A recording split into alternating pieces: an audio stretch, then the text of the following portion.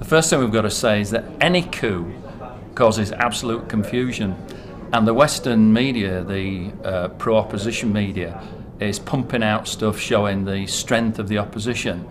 and at the moment we're not seeing the other side of it. Luckily, we have a few people who are friends in Caracas who sent us many pictures of big mobilisation in favour of the government, and it's obviously a very, very critical stage that we're at. But I think people over here in Britain, Friends of Progress,